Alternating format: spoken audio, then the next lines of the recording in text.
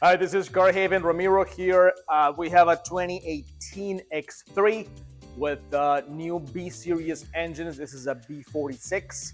Came to us with a coolant leak, and we are seeing this very, very frequently in almost every car we see. About 90,000 miles, they leak coolant pretty badly. And that is because of a design decision that the BMW technical team made, which is to go from an aluminum oil filter housing to a plastic one. So yeah, probably that saved them money.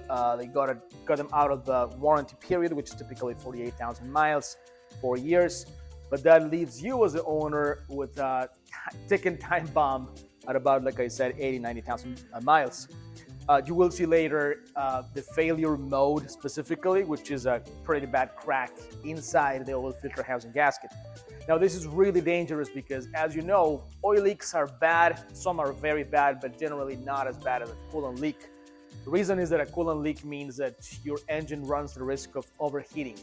Once it overheats, head gasket goes, and then the engine is toast. You're looking at a new engine replacement. That actually happened to us before, just this last week on a 540. Same exact issue. The driver did not have the presence of mind to stop the car. He kept driving, just 2 more miles, 3 more miles, I'm gonna make it home, and then the engine overheated. This owner made the right choice, which is to stop the car right away, have the car towed to us, and then we could diagnose it properly.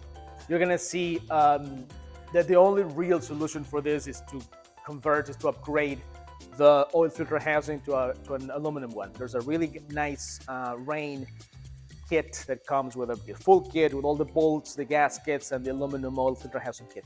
So let me show you how that's done. Okay, so here you can see the consequences of that oil filter housing leaking or being cracked. Look at how bad a leak is. This car was losing coolant at an alarming rate, which is why the car was complaining so much about it. So if this happens to you, you gotta stop the car immediately. Do not even think about, oh, can I make it to my house? It's just 2 more miles. Just right away stop the engine, or you can risk complete engine failure, which we have seen happen. So we got it out. You can see where it's cracked and leaking.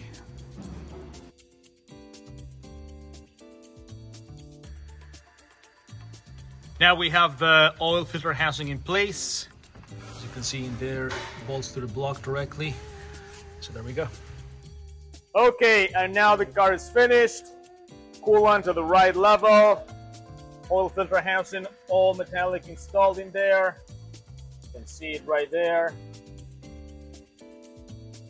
More importantly, car idling nice and steady. And no coolant warnings on the iDrive system. So all set.